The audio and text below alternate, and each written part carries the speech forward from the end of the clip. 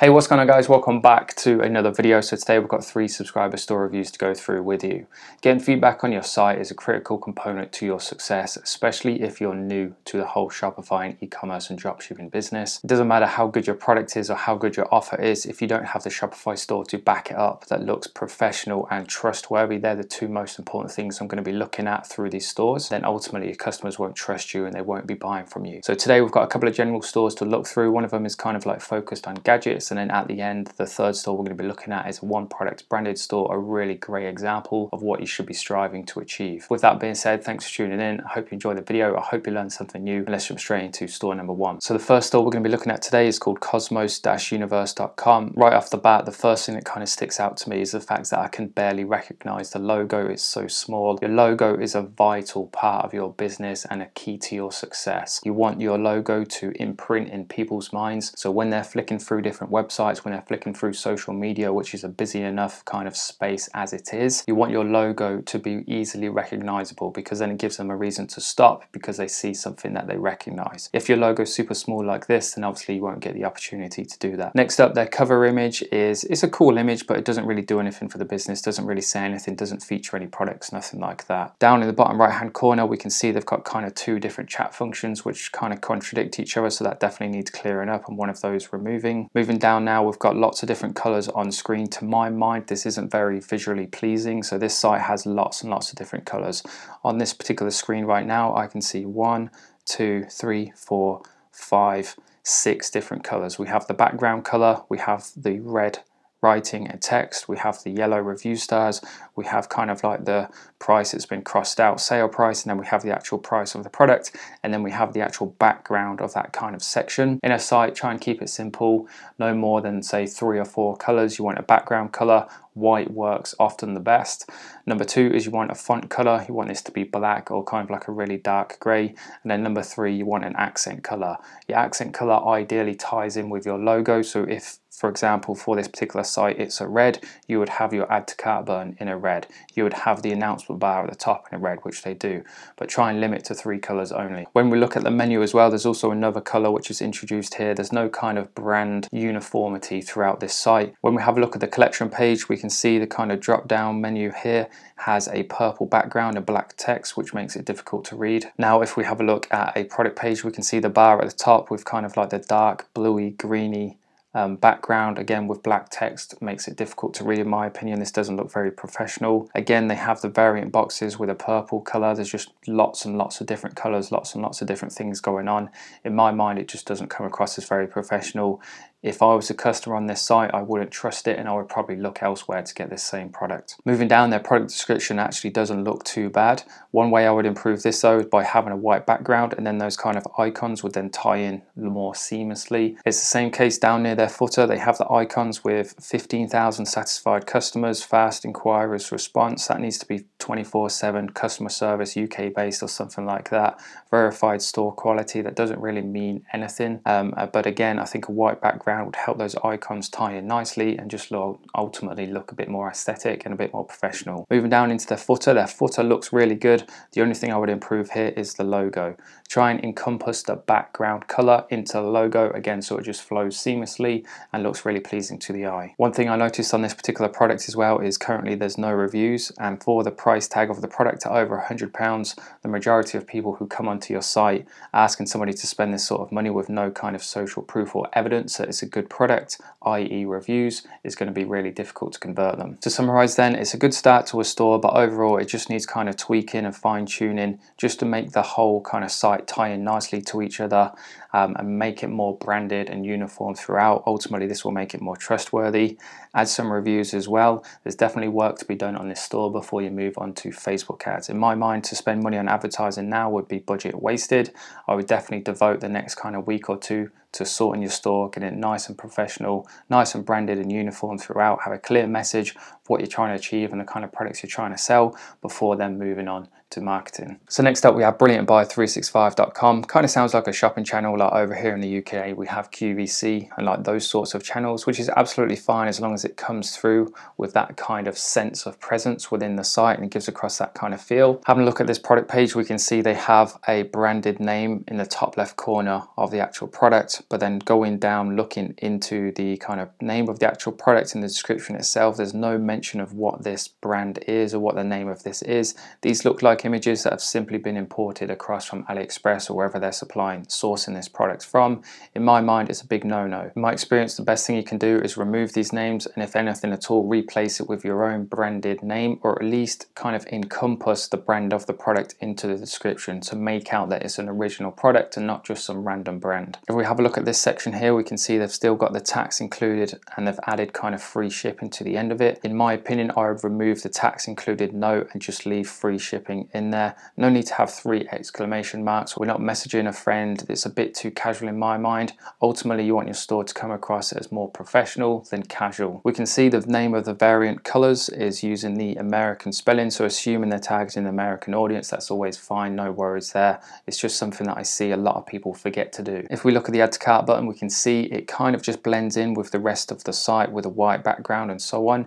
If it was me, I would make this color the same color as the announcement bar at the top. Going back to those 3 accent colors, you want your add to cart button to stick out and be kind of like a big presence on the page, so it encourages people to click it. Product description for this particular product is a bit boring, to be honest, a bit bland. Doesn't really do much in terms of encouraging the customer to read on. In my opinion, for a product like this, I actually have this product. It's actually over my shoulder on those drawers behind me. It's not switched on at the moment, but it's actually a pretty cool product once it's got going, so I definitely include a GIF or some images of it actually in motion and working with the lights on, just to kind of encourage people to actually see it and think, oh, that's pretty cool, I'm going to buy that. The price point for this product, in my opinion, is super expensive too. You don't have to compete with Amazon and eBay, but the closer you can get, the better.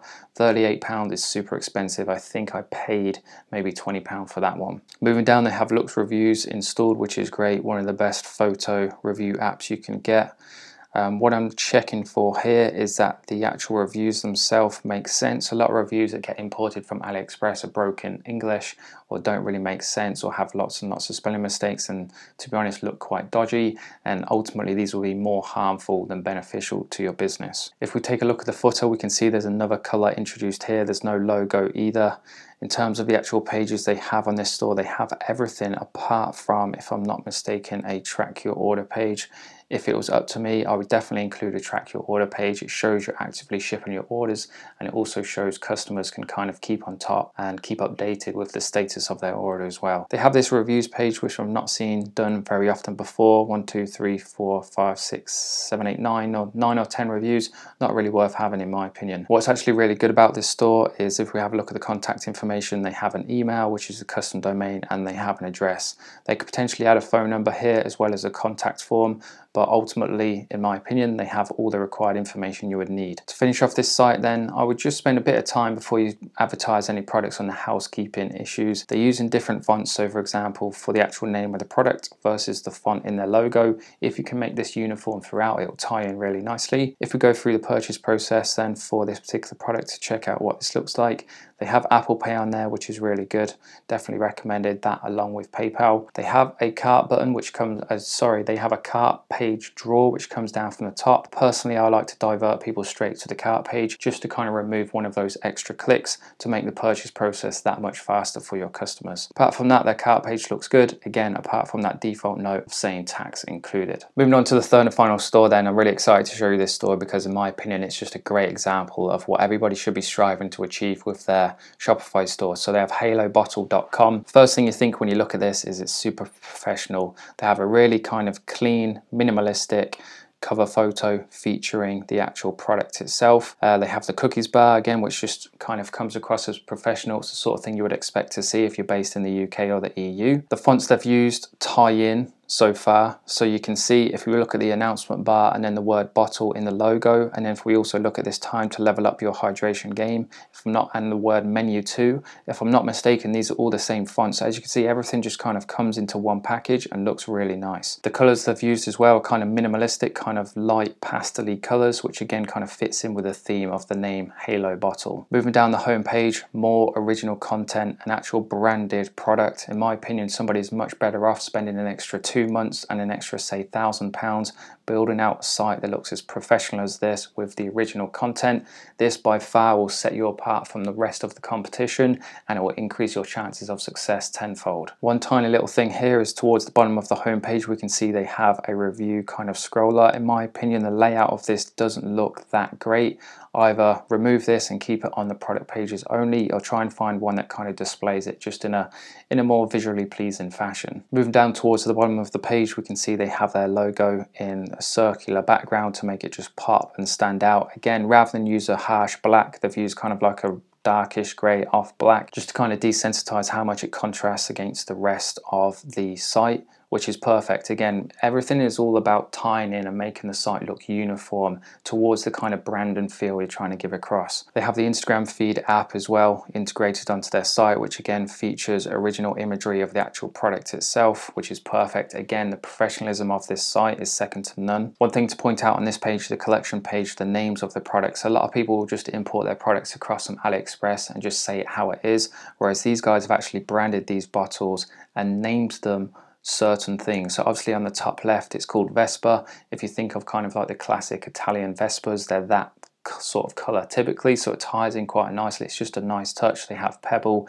they have Riviera, just really nice touch, makes the product come across as branded and owned by this particular brand, if that makes sense. Taking a look at the product page, I really like this section here. We can see the add to cart button is in kind of like a peachy color, which is also the same color as these different buttons here. If we move to the bottom of the page into the footer, we can see they use that same kind of peachy color. So it goes back to that point in which I mentioned in the earlier reviews, is using say 3 to 4 different colors maximum. I really like this tab feature which they have under the A to C button. Essentially the customer gets all the information they possibly need about this particular item without having to scroll down lots of distance.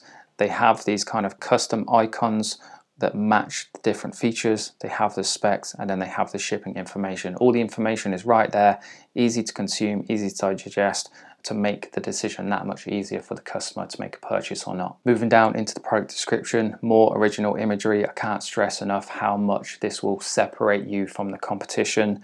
They have the key things they want a customer's eyes to be drawn to out in bold.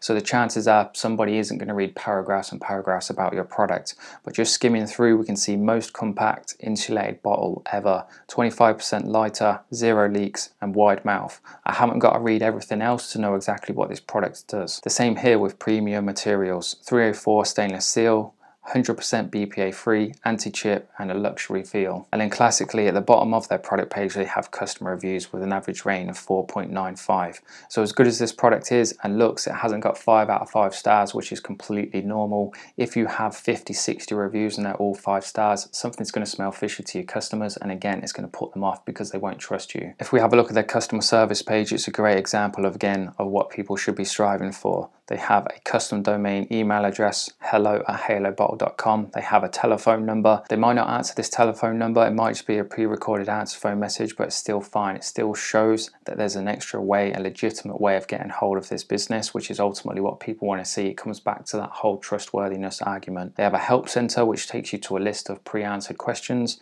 They have a contact form, and then they have an integrated map, which shows the location of this business. Anybody coming onto this site wouldn't think twice about actually trusting this business and making a purchase with them. So with that being said, I'm going to wrap the video up. Hopefully you guys learned something new and there's some takeaways from this video which you can implement into your own stores, which will help you be more successful. One final quick message before you go: if you are looking for a program to get you started down the right track that also comes with my full support and guidance, make sure you check out my Ecom Academy. There'll be a link down in the description. If you want to hop on the phone too with me one-on-one and just go through any questions or hesitations you could potentially have about joining, that's fine. It's a free service and we can do that, no problem at all.